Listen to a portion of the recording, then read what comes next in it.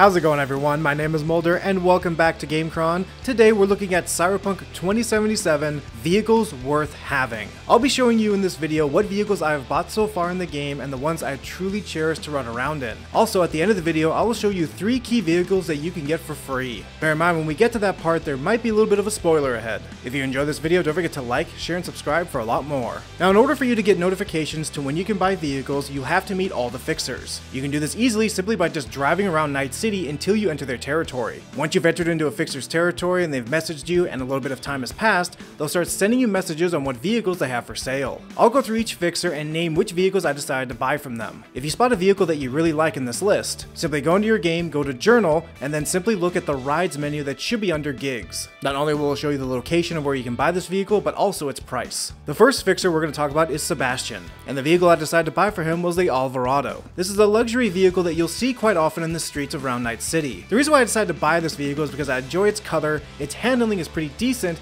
and it's just a very stylish car. It can also take some pretty decent punishment on the road, especially if you're running into other vehicles or taking heavy gunfire. The next fixer's vehicle I purchased from was from El Capitan Reyes, and the first vehicle I bought for him was the Quadra 66. This orange beast of a muscle car looks like something straight out of Dukes of Hazzard. This car is fast. Not only can you get from A to B in a heartbeat, but it's also a great vehicle to summon whenever you're taking heavy gunfire or you need to get away before the cops show up. And another great thing too, I love the sound of the engine of this car and its interior. The next vehicle I purchased from this character was the Mackinaw MTL1. I really like the red of this truck and that nice little orange stripe that goes on the sides of the vehicle. This is a great vehicle to use if you want to just push cars out of your way if you need to get to a destination in a hurry. It can also take a decent amount of punishment before blowing up as well. It's not as fast as some of the other cars I've mentioned, but again, it's one of those trucks that you just want to get if you want to just roll people over and get them out of your way. The next fixture I'm going to talk about is Regina Jones. And the car that I decided to get from her, which I hope I'm saying this right, it's the Mizutani Shion. This car kind of reminds me of Tron, and it definitely has the speed to boost. This is actually a pretty fun car to use when you're racing, not to mention the fact that the interior itself is just a beauty to look at. Now the next fixture I'm going to talk about is Dakota Smith. This is the fixer where you can buy some seriously looking Mad Max vehicles from her. And the first one is Little Mule. This beast of an off-road vehicle looks like something straight out of Halo, in terms of looking just like the Warthog. This off-road vehicle can go straight off from the main road and onto the dirt and get you to your destination in a hurry. It can also take a decent amount of punishment, especially from heavy gunfire. Personally, I really like the Nomad vehicles, and this is definitely one of my favorites. But the next vehicle we're going to talk about is the All-Terrain Custom Mizutani Shion.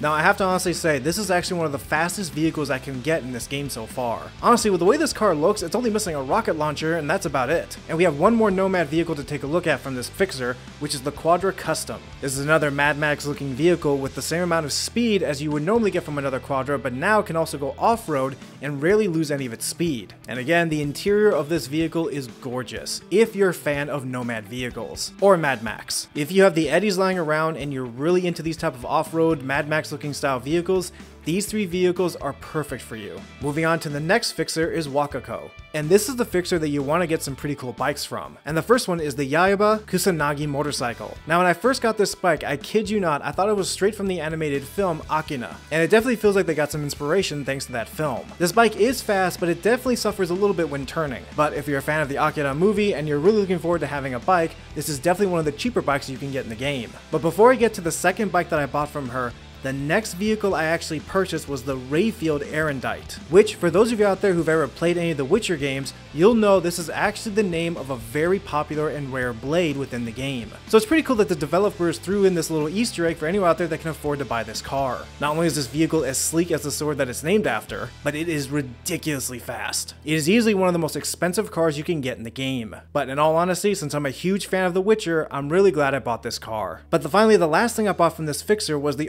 Nazare, which is a motorcycle that has top speed and excellent turning. So if you've been aching to get yourself a really fast bike with excellent turning and you have the eddies to spend, definitely go ahead and buy this bike. Not only does this bike have an excellent paint job, but it can also keep up with any other vehicle within the game, or at the very least give it a good run for its money. The next fixer we're going to talk about is Dino, and the first thing I bought from this fixer was the Chevillon Emperor, which is a beast of a truck. What this vehicle lacks in speed, it more than makes up for in its armor and its ability to just take punishment by knocking other cars out of the way as you try to get to your destination. You may have actually seen this vehicle quite often because this is the same type of truck that the cops use in the game. So if you're looking to even the score, definitely go out of your away and purchase this truck. The next vehicle I bought was the Quadra Avenger, which is one of the most beautiful cars that I've seen in the game. Not only does this car look like a Shelby Mustang, but its interior, speed, and turning is fantastic. This car isn't cheap, but if you have the eddies, it's worth the money. And the final vehicle that I got from this fixer was the Herrera Outlaw. This car is all style, but also has some decent amount of speed. Not only is the inside and outside of this vehicle gorgeous, especially if you've noticed you can actually see the little Jaguar logos on it, but it also has a pretty decent engine that can get you to your destination quickly. It is definitely one of the more unique vehicles you can get out of this list. And actually, to be honest, I haven't seen this car driven anywhere by any of the AI. And those are all the vehicles that I've spent with my eddies to get from all these different fixers. There were definitely a few vehicles left that those fixers had to offer, but these vehicles alone are the best I've found in the game so far. But now let's talk about the 3 unique vehicles I have in my list that I actually got for free, that you'll have to do a few missions before you can get them. Now keep in mind, this is the spoiler part of this video. The first one is Jackie's Arch, which for me, when I chose to play as a nomad, Jackie bought himself a bike. This bike is not only beautiful, but fast as hell. And the best way to get this bike is that after Jackie has passed away,